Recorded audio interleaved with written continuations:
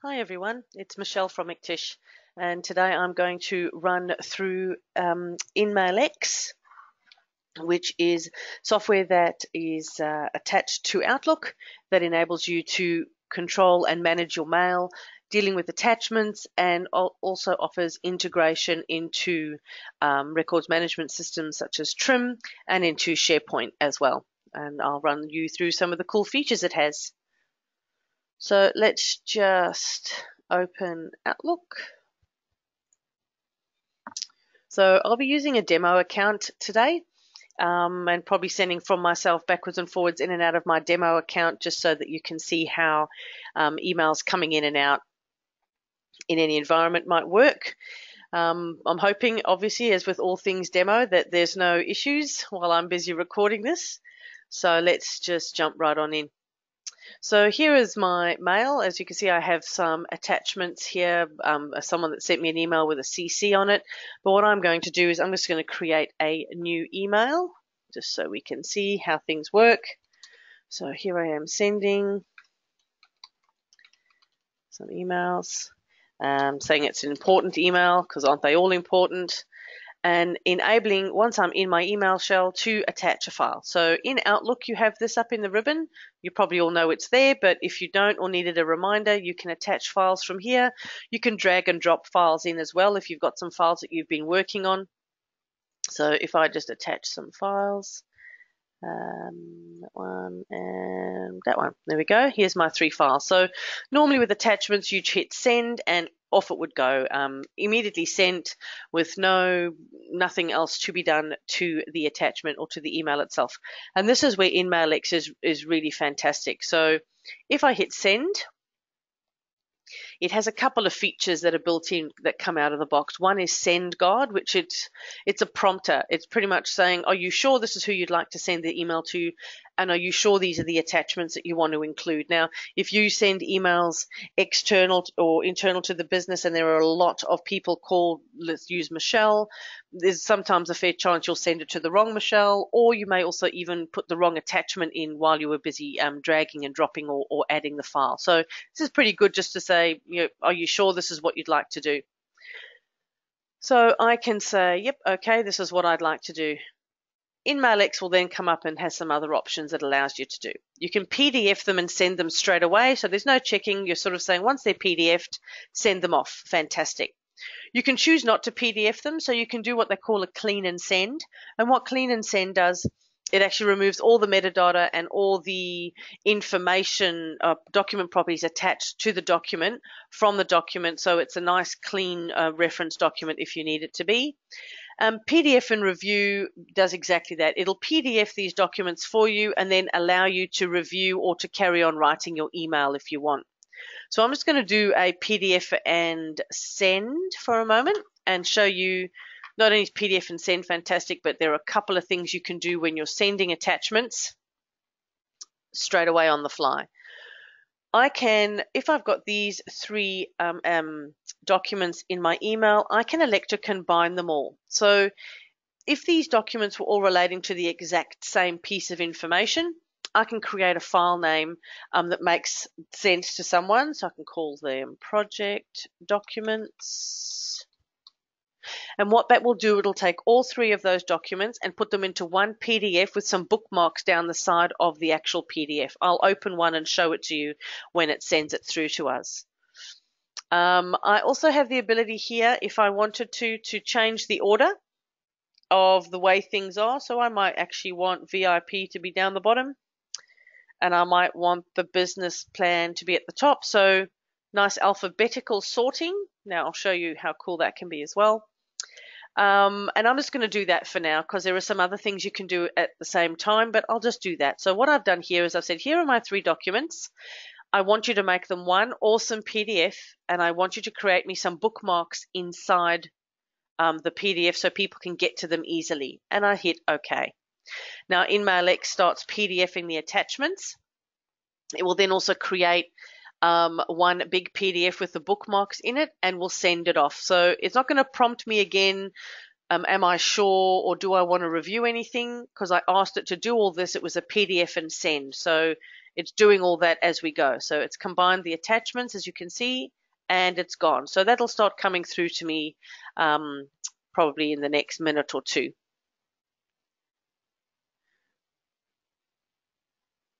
I'll create another email.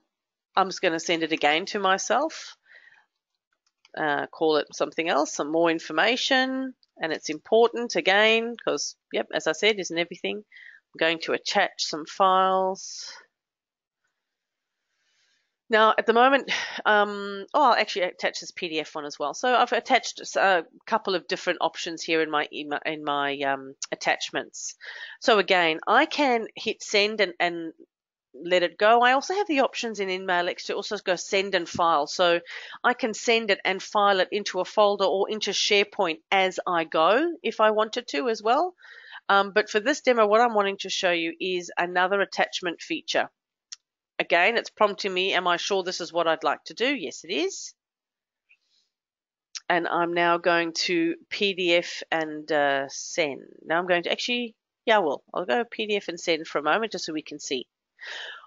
This feature that I'm going to show you now is the ability to rename your attachments. So if I just move the box down, rename the attachments so that they make more sense. So if you have a very detailed naming convention within your company, you may have things named by date and then the author's name and then a policy number and the type of document or whatever it might be. So you could have quite a long naming convention, or you could have the name of a document is, policy 24/2. You know what that means, but nobody else does. So what this allows you to do is to rename the attachment you're putting in the document. You're not affecting your document at all. So what you're doing is giving people a view of a document. So if I just call it remote access, right, done, changed. I'm going to do this one as well, and I'm just going to just take these pieces out and call it other options. I'm going to leave connectors as it is for now. So here I am. I've renamed my two documents that I've attached. It makes a little bit more sense to me. I'm going to say OK. Now, because I said PDF and send, if you have a look here, you'll see the documents will change their name. Just wait a moment. There they are. And be gone. And that is fantastic for if you have documents called a specific thing. You might have the word template in front of it, for instance, and you don't want the word template. Attach it as it is and change the name as you go. One of the other ones, I'll just have another one that you can see also to deal with attachments is attaching this. Is you have the ability, instead of having to hit send and letting it go through all the steps and having all the pop-ups and clicking all the buttons, you also have the option in your ribbon under message here for attachments as well. So you can clean an attachment from here, so clean metadata from the attached document.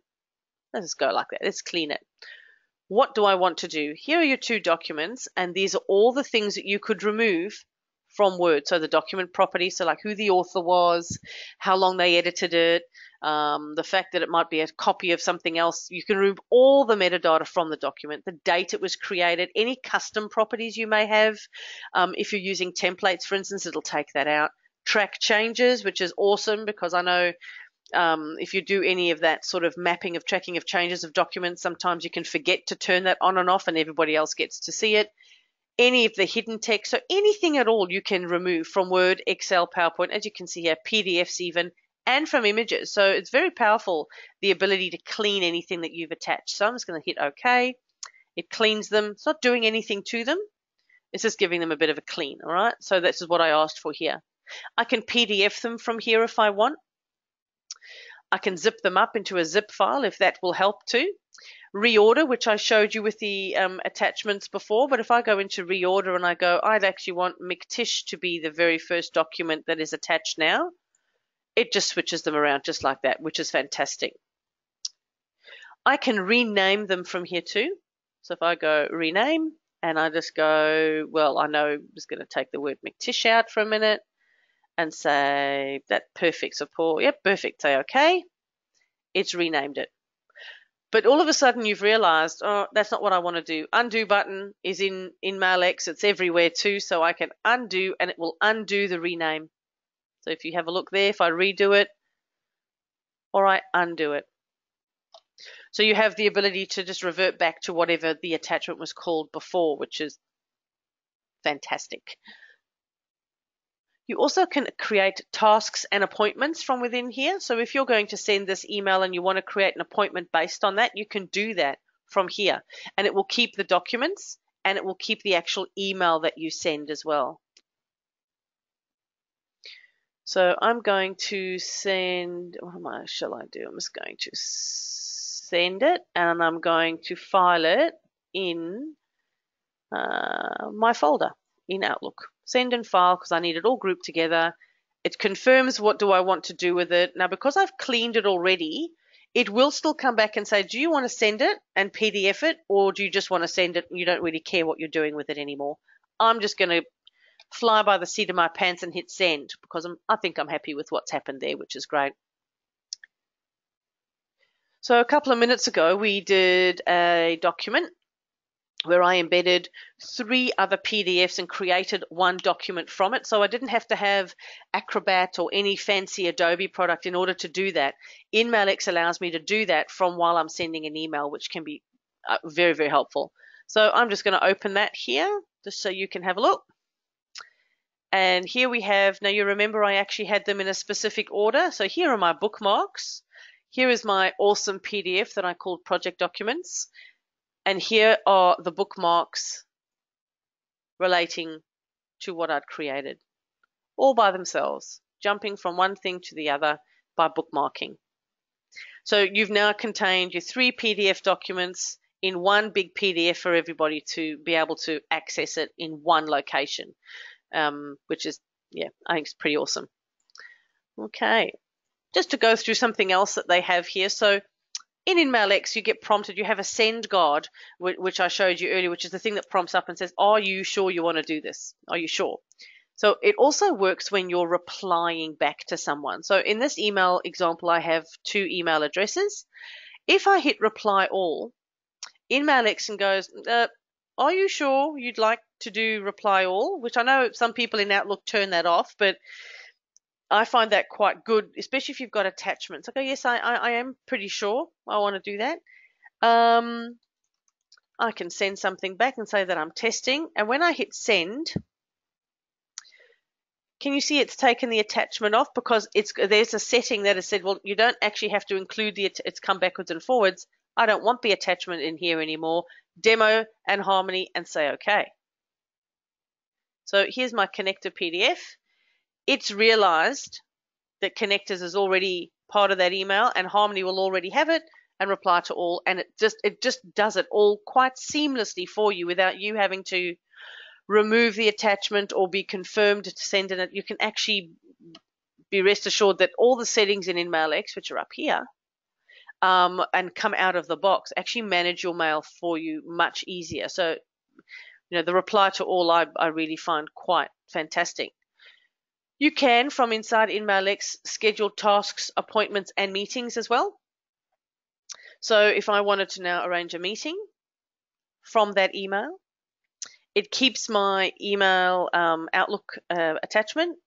It actually includes what information was in the email. It's sent it to the 3 of us because I'm creating a meeting from it. It's assumed that I want to have the people that were CC'd or sent it involved, and allows me to send that off to them right from within my email. So I could go send. Yes, I don't really have a location, so just send it. I'll just pretend it would be a Skype meeting, so I could do a Skype meeting if I wanted. It confirms that I'm sending it to the right people. Now, I could come and go, I don't really want Harmony there. No problem at all. I'd have to confirm with, yes, okay. Well, actually, I will let her come. Why not? And say, okay. So it prompts you at every step to make sure you're doing what you need to do. The email's got an attachment. Just send it. I don't really mind. I'm happy for it to go. So off it goes. What you also have here, if I just go into one we haven't had before, so we'll go into these ones, is from up here to go save attachments. Now, a lot of the time when you're saving attachments from email, you either save them all or save one at a time to your desktop and then save them where you want to go. With inMailX, you can save it immediately. And the cool thing about it is you can actually elect what to save. So I can say, well, there's 3 attachments, but I want the connector to go into marketing. And I want these 2 to go into Michelle. So if I just say save, I'm not saying save and close it so you can see. It tells me where I've saved them, which is great if you've got a lot of attachments, you can actually see. You can also elect here, save to multiple. So you might have an attachment that's related to 2 or 3 different projects or clients or 2 lots of information. You can set it to save to multiple boxes so you can see it in 3 different spots. That could be quite useful. So just to show you here, these are my, if you have a look, all of my ones that I have in Outlook, but I have up the top here 2 favorites, and that is where you can connect to SharePoint Online. So that's what I've got here. I can connect it to SharePoint Online, and there's specific areas that I save documents and attachments and emails in and out of, and those are the ones I go into all the time. They're set as my favorite. So you are able to set locations in SharePoint. So in this one, we've got our SharePoint one connected up and into a network drive. So if you do still save information into file shares and network drives, if that's the way you work, you can actually map it from here. Instead of going file, save as, and saving each attachment out at the same time. So I'm just going to save and get out. I'm out. So I don't know about you, but I find that quite good to be able to have 3 attachments and save them pretty much wherever I like. I have a quick file. If I have a look up in my ribbon, so up the top here under filing, I can go quick file into my favorite, select that, and off I go very, very quickly. My recents, which is all the places that I have in Outlook that I do quite often, and other locations. And this is where, if you haven't got something saved in here, the ability to go and say, I want to save it into SharePoint, I want to save it into my team site or a team space, for instance. You have the ability in Outlook. Now, I did a webinar, I think, I don't know now, it would have been about a month or 2 ago on Outlook and some of the cool features of Outlook. So inMailX just enhances that exponentially in being able to manage emails and attachments. So you can, you can, if I say I want to file this email, for instance, and I want to file it into my documents, file and close. Right now, at my permission, because my Miktysh demo sometimes gives me a little bit of an issue, but all good. So it is the ability to save, and it's told me I've got an error. It'll save the email and the attachment. It'll save it out, and it will put it in SharePoint. So all embedded together. As I said, because I'm in a demo environment, my demo email, it doesn't have permission to that space, so it's giving me an error, which is actually pretty good from a permissions point of view from SharePoint as well. So you know that you know only if you needed that specific thing locked down, so only certain people can add content to it, you at least have that, which is fantastic. One of the other things you have up here is being able to create, and this is just a cool thing, I'm going to throw this right in at the end of the presentation, is up the top here in forms, and it's called phone. Now, I didn't see that quite a while ago when I was looking at all the things in inMailX. I always ever looked in this little ribbon here to be able to find things, and I never noticed phone before. But the fantastic thing about phone is if you, and you know what it's like, people will phone and you pick up their phone next to the desk, and you might, if you do, maybe you don't, and they say, oh, can I leave a message for, for Harmony, please? Do you mind because I just, could you phone me back? So if I say that this message is going to Harmony, and what I do is say the call was from Kylie, and the company is Miktysh, and her phone number is that, right? And this is what she wants, okay? She phoned, please could you call her? And she said it was urgent, all right? Now, I've just quickly typed that in. I haven't written it down on a sticky note or anything because I'm in front of my phone, in front of Outlook. But if you have a look here, the subject line says call from Kylie, who it was from, what the phone number was, and the reason. Now, it populates that from these fields. This is customizable. You can add to this form if ever you wanted to, and you have the need. It's something you could create for yourself even. But where this is powerful, and the reason why I'm showing it to you, is that in this technology-driven world, most people, a lot of companies enable their staff to access their email on a mobile device, on an iPad or an iPhone, on an Android, on anything. And what this allows you to do, sending it in this format, is if they access that email message on their phone, this number that we've typed in here up the top is clickable. And all you do is tap it, and it says, like with normal with the phone, do you want to call that number? So even while people are out of the office, and if they're on, I don't know, they might be on the road or traveling between clients or, running late or something like that, they can get a message and phone immediately without having to come into the office or without you having to wait to hope the sticky note doesn't fall off their monitor, which it sometimes does. So if I just hit send, again, the guard will say, are you sure that this is who you're sending it to? And it is, so I'm awesome with that. Yes, please send it off. So that's just a cool thing. I try and end off with something a bit cool and sometimes a little bit more interesting than just what I've shown you. Although I do like all the features that inMailX has. It's pretty fantastic. The ability to group all your attachments together and form one PDF, or reorder the attachments, renaming them, and then undoing them if you made a mistake, which that can happen because you couldn't remember what the document was. One of the things I actually hadn't shown you, if I create an attachment, if I just go new email for a moment, I'll show it to you again just so you can see. Just a quick one. And it's just one attaching that, right? Send. Let it test it again. I was going to go into review. Right.